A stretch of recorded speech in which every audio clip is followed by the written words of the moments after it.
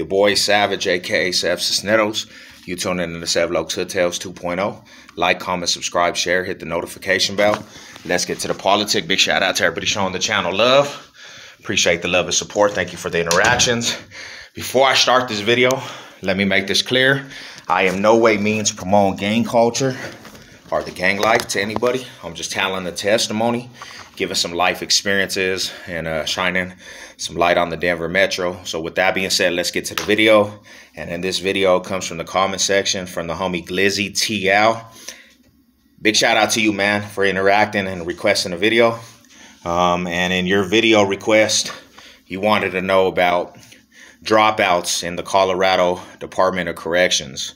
If you don't know what a dropout is, it's pretty much somebody that leaves an organization, and pretty much from other states' perspective, I think it's a person that leaves an organization and goes to another yard.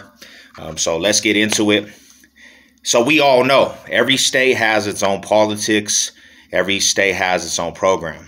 Out here in Denver, Colorado, there's not really a compound that they say it's a dropout compound. There's not really a compound that they say is a PC compound, to be 100%. The reason being, you'll go to different compounds, bro, and you'll have GP and real life killers and convicts on the yard. And then you might have down the road somebody that rolls up to the yard and they're put on the yard with a bad case. And people won't even really know, because out here, not every facility, as soon as you roll up, is checking your paperwork. And there's been situations where people get exposed for having bad cases, and when they get exposed, it's all bad. They'll get sent off the facility, or I seen it too out here. They have a bad case and they end up paying rent to stay on the compound, but they're pretty much paying $150 to the fools that are making them, pay rent.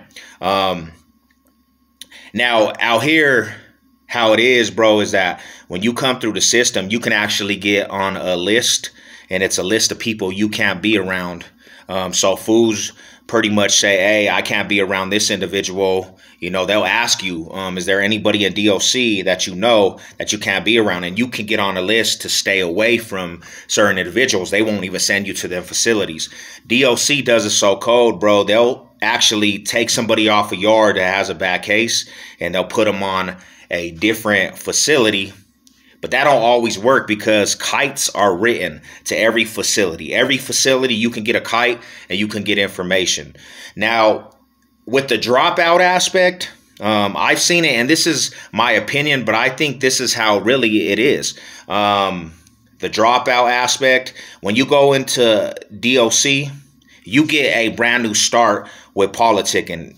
It's not, something that's ideal, but I seen fools go in there and they were banging something on the streets. They go in and they see the odds of prison, and then they join with an organization that takes them in. So if it was like a Mexican blood fool, they go into the prison system and they know that there's a code.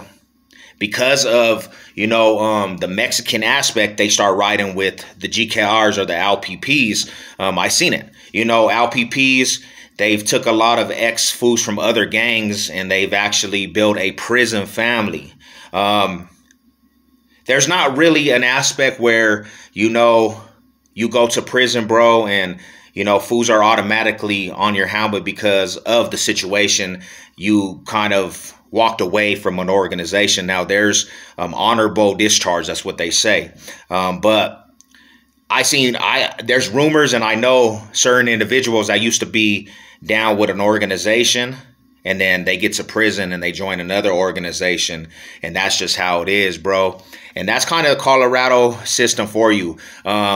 I seen people walk away from an organization with an honorable discharge and nothing happened to them. And then I seen an individual try to walk away from an organization and they took that fool off the yard. It just depends on the person. But like I said, the program out here is not as structured as Arizona, California. It can get serious in different situations, but a lot of times, man, it's more laid back than a lot of different states, to be honest, you know. And that's the reality. That's just the truth. I don't agree with the aspect of dropouts, like denouncing your neighborhood and then going to another neighborhood. But it happens, you know, out here in the Colorado system. And there's not really a certain compound that they have just for dropouts. Now, the closest is Fremont Correctional Facility. And if you're in Fremont or you know somebody in Fremont Correctional Facility 2023, that's a yard for all bad cases. It's more of a sex offender yard, but they do have fools that can't be in the system for other reasons. So that yard is a no good yard all across the board. There's nobody that it has a decent case that's over there in Fremont Correctional Facility. 2006, there was still GP and some hitters over there. Don't get me wrong, there were some killers, but they cleaned that up and they made that a straight sex offender yard. And there's fools that just checked in from other yards on that yard. But besides that, that's kind of how it goes in the system.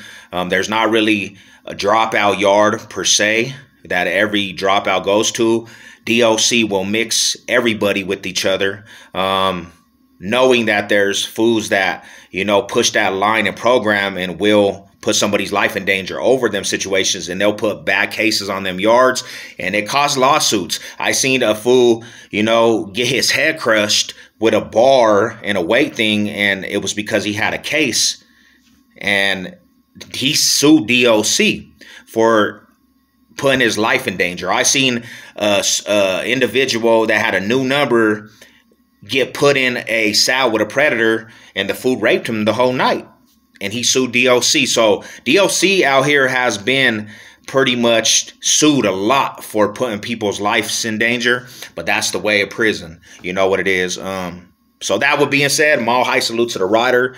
Big shout out to you, my homie. Hopefully I answered the question. You know what it is. Let's go.